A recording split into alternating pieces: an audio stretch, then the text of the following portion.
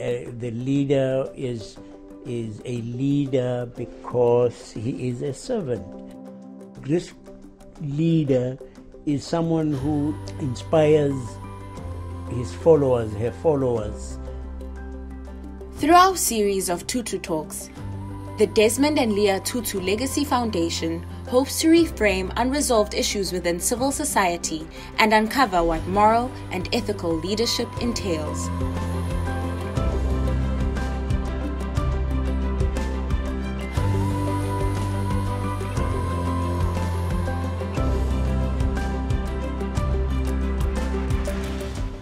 Hi, Mimi. Hi, good morning. How are you? Very, very good. Thank you for joining us today on our Tutu Talk. Thank you for having me. This is exciting. Awesome. Mimi, we'll jump right to it, hey? Can you really tell us where you're from, how life was like growing up? Yes, of course.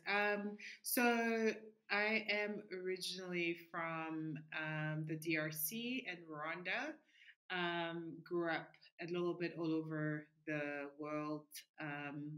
My parents traveled a lot because of their work growing up. So I lived in Brussels, I lived in Lisbon, eventually came to South Africa in the early 90s. And South Africa's been home ever since. And that's really been the foundation of my life. I think South Africa is such an incredible country in terms of, and for me, I've got a huge spiritual connection to this country in terms of what it stands for. So it's really shaped a lot of who I am. So I'm multifaceted. Awesome. An international baby, it sounds like you've been everywhere. Yes, yes, yes.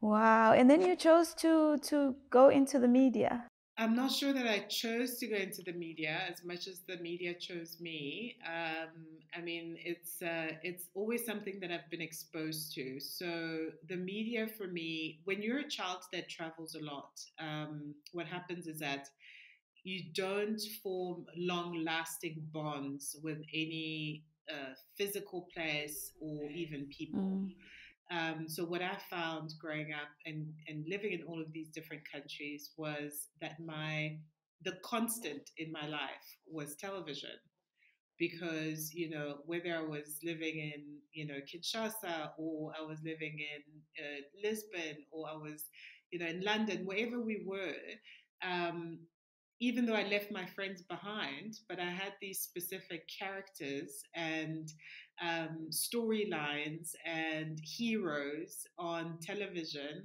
that were still my friends and that I could carry with me across geographical boundaries. So I fell in love with television and media very, very young because it was the constant in my world. It was the one thing that never changed and that I could continue to follow no matter where I was and where my family was at that time. So that's why I always say media chose me because it was kind of my best friend growing up because I couldn't have any best friends because I was always moving to the next town. Wow, that sounds really, really awesome. I also grew up really loving television, so that's something we have in common, actually. What was your career like then after you actually went into the media yourself? Um, so I've had a career that spans 25 years. So sometimes it's really, it's challenging to pin down specific moments. But if I had to try, I um, I first officially went into the media when I lived in South Africa in my early teens. I did an advert for a soap brand, and that was kind of my first foray into a studio. And I was like, oh my goodness, there's like people putting makeup on me. There's just all this activity around me. And when you watch television, you just think these people wake up looking wonderful and Yeah. all put together. So that was really fascinating. So that was my first job as a model here in Johannesburg. And then it evolved. I went to school. I was then recruited by Channel O at the time which was our first version of MTV on the continent. And for those of us who are the MTV generation and we grew up with MTV, MTV was this huge thing that we used to look at and think, wow, this is really amazing. 24 hours of television, of music on television. Like it doesn't get any better as a teenager. So Channel O, joined Channel O as a presenter. Then I moved on to MTV in London and worked in MTV for a while. I was, the first African woman at that time to host a show on MTV Europe. I did that. It was an incredible time in my life because I really got to discover a whole new continent, which was Europe. My job basically entailed following DJs and bands and the latest big singer around Europe and interviewing them and spending time with them. So it was very much a rock star studded kind of existence, which when you're in your late teens and early 20s is just highly exciting. And then I've always been fascinated by the psychology of the media, though. So even though I was in front of the media, in front of the camera, my fascination was, how does the media actually influence people's mindsets? And I was super fascinated by that. So when I moved to New York in the early 2000s, mid 2000s, I went to NYU, New York University. And then while I was doing my degree, I worked across, if you name one big network in New York, I probably worked there. I was at Showtime, I was at HBO, I was at Oxygen, I was at Lifetime. And I really immersed myself in learning the behind the scenes of media.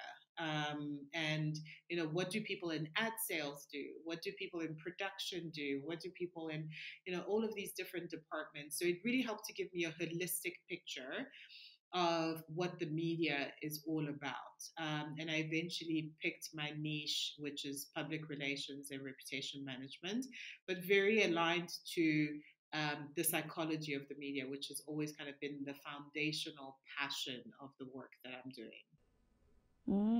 Okay. And you progressed in your career in public relations and you're now based in Joburg, right? Yes, I'm based in Joburg. I sleep in Joburg, but I live in Africa. So that's kind of that's how I see it. Because I'm always traveling the continent, meeting partners, working for clients. My job entails being out there on the continent. So, but Joburg is my base. Yes. Awesome. And very much involved with creating a positive narrative about the African continent. Yes, yes. So, yeah, I don't know. I cannot imagine doing work in the media space on the continent and not being concerned about Africa's narrative. And I think, I've taken that as a specific focus and I've invested time and resources and, have a real commitment to doing that. But I do think that most Africans who are involved in the media space are concerned with narrative in one way or the other. So, there's a whole community of content creators and storytellers and communicators out there that do this on a day-to-day basis, even though, they might not necessarily carry the flag of, my work is to change narrative. But by telling African stories, I think inherently you impact narratives quite strongly. So I'm part of that community. And are we winning in terms of making sure that the narrative of Africa is a positive one in the world? I think that we've come a long way. I do think that there's always so much work to do.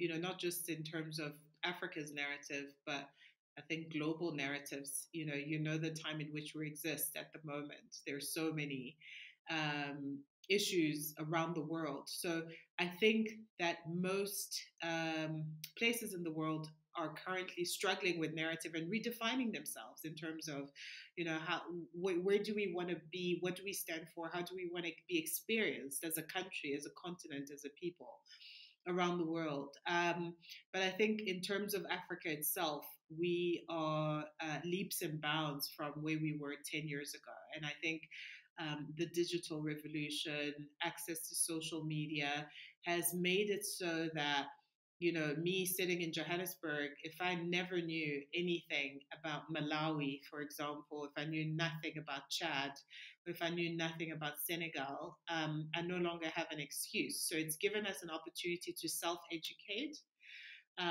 which is fantastic, because the first step towards changing any narrative at all is knowing yourself.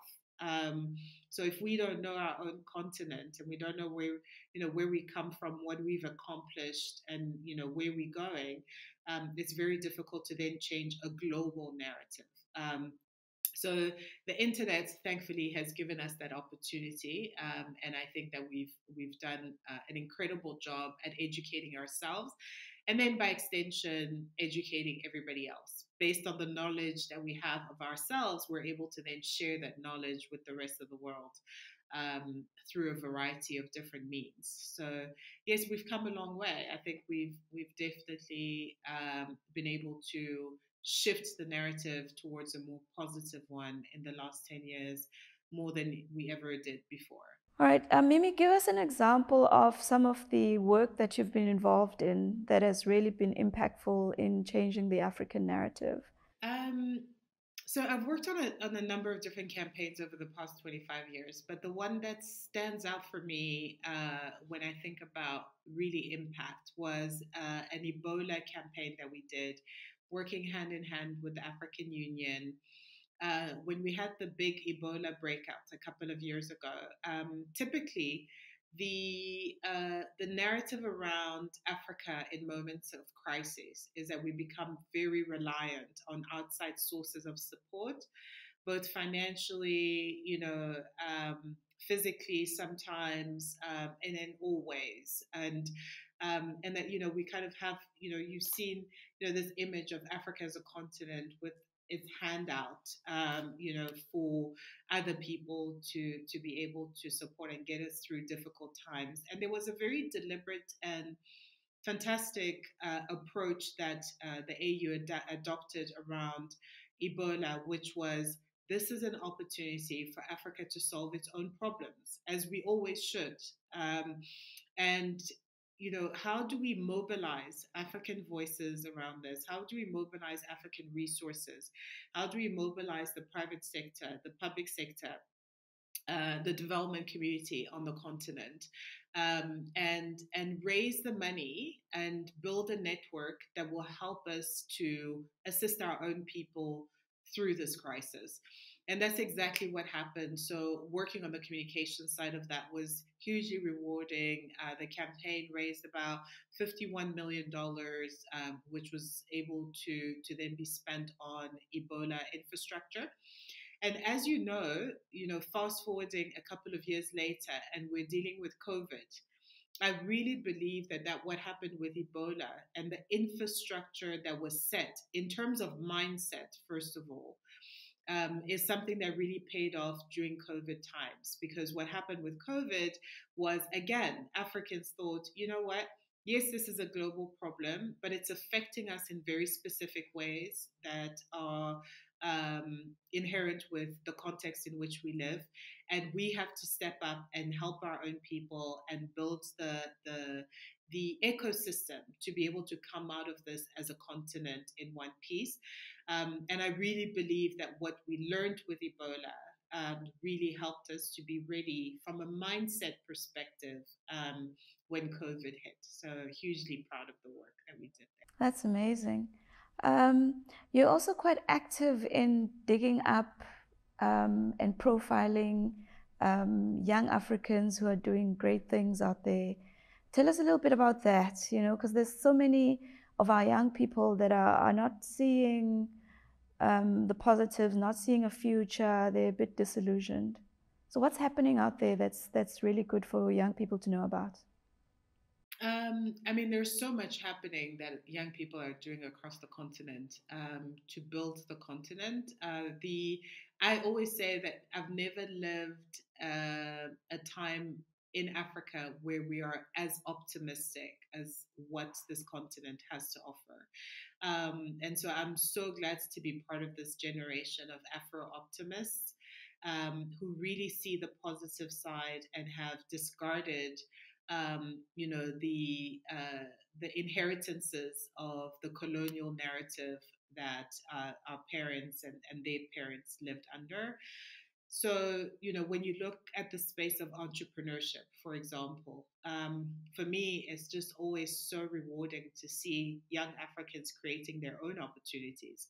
I recently came back from the DRC, and there was quite a tangible change in the way that young people think in that country. When I was there 10 years ago, many, the go to and the default for young people, and this is the case across the continent sometimes, is somebody's coming to help us. The government will create jobs. Somebody will, fix the school system. Somebody will ensure that we have access to healthcare. Somebody will, make sure that the infrastructure works. And so there was almost this externalized responsibility mindset that young people had.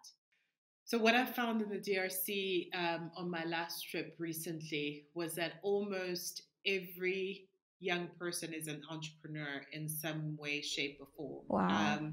So, they're identifying issues and challenges in their own environment and then coming up with solutions to solve for those issues and then monetizing on those solutions to make a living and to make a life for themselves. So, there are issues in healthcare. What can I do? What can I create? What can I innovate? And that's a huge change from where we were just 10 years ago. So for me, that's really, really encouraging. And in my work, I spend a lot of time finding those stories of Africans who've identified problems, who've identified challenges, and created solutions that are fit for the environment in which they live. And that's my passion, is really to share those stories with the world. Why is that important for you to do that? Why would it not be important? Can you imagine if all of this was happening in a vacuum? I mean, I always say that whoever owns the mic owns the message. So for too long, our microphone as a continent has been owned by other people. From different contexts who didn't necessarily understand where we come from. And therefore, they also owned the message that was shared on those platforms. Now we have our own platforms. We have our own microphone, which is, social media, the digital space, the internet. I mean, there's just a countless amount of ways in which we can tell our own stories. And therefore, we can also craft messages that suit us.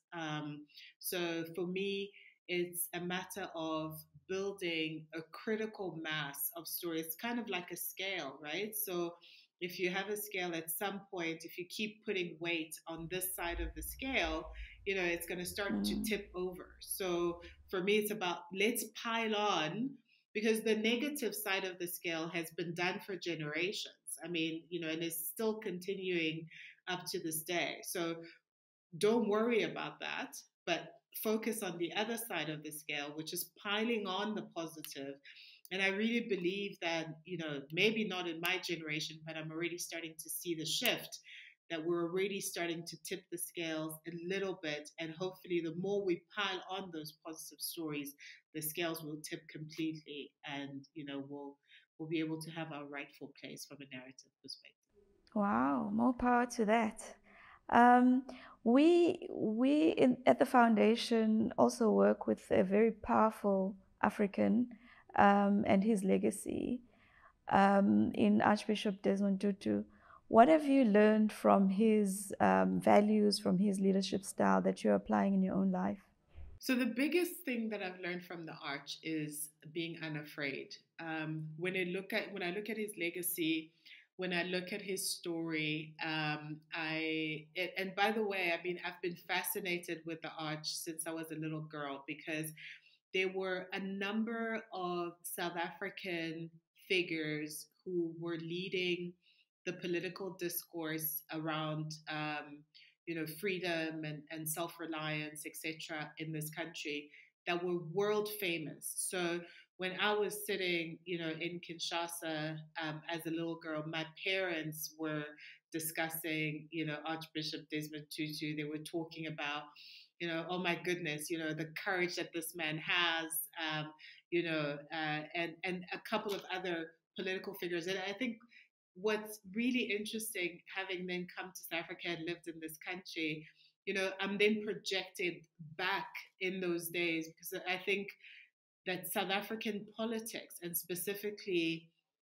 Black people in South Africa who fought in the political movement for freedom, were icons on the rest of the continent, and such an inspiration for those of us who were coming up and growing up in that era. And it was talk at the dinner table, what had happened and what they had overcome. So for me to then, be a fellow of this program that many years later, I think, it's just such a humbling and an honor for me. So in terms of how he's influenced me from way back, and the big story that revolved around him as I was growing up was courage and really being fearless, and also timely leadership. One of the things that I've learned watching the Arch, that was also narrative in my own household growing up, was that leadership is contextual and it's time sensitive. So where you may not, where your style of leadership may not have been applicable 20 years ago or 50 years ago, and may not be applicable 10 years from now, 20 years from now, it's also being able to show up at the time when your leadership is most needed. So that was one of the things that that really inspired me about the Arch, and I've got an endless amount of respect for him. And my mom and my family, when I told them that I was a part of the Tutu Fellows, were just extremely excited, as if they had won some sort of prize, because they're like, oh my gosh, Archbishop Desmond Tutu. And I said, well, yeah, I only got to meet him for like a few minutes during the program, but it made all the difference to them. Um, and that's tremendous. Awesome. How are you being fearless in your own life, in your career, and how you conduct yourself? I think that leadership definitely requires a level of fearlessness. In my own journey, my bread and butter as a PR professional is, for example, dealing with media on a day-to-day basis. However, I don't always agree with what the media has to say, specifically when it comes to Western media, and when it comes to coverage and reporting about what's happening on the continent. So that's always a space that I'm trying to navigate, because ultimately, my clients pay me to understand their narratives, help them define their message, and get as wide a platform for them as possible to be able to share those things. But I sometimes struggle with my own views, my own activist views of what the media is doing and how they're covering, and the ethics in media. So I'm always having to walk that fine line, and that requires some level of fearlessness, especially when your bread and butter is kind of at the at stake. But we have to do what we have to do. Yeah, definitely. Just some final words, Mimi, as we wrap up, around a message for young people. I think we all have an opportunity to make a difference out there, and whether we believe that or not. So, what are your views in terms of what young people should be thinking, doing, feeling at this moment in time? My message for young people is very simple, and it may not necessarily be one that everybody likes, but it is that nobody's coming. Nobody's coming to save you anytime soon. You are the captain of your own ship. You have to define what you need to do for yourself and for your community. I was recently on the platform that I shared with a young man who I found to be absolutely incredible. He was from Limpopo, or is from Limpopo, and he grew up in a household where he didn't have running water. So for him to take a bath in the morning and go to school was always a challenge. And he went on then at a very young age to create a soap, a waterless soap, and where he could essentially take a bath and clean himself and make himself look presentable without the need for water. And that solution has now been picked up and it's exported across the continent, to communities that face the same kind of problem. And he could have also very easily sat back and thought, I don't have water. I can't even go to school. I can't do this. I can't evolve.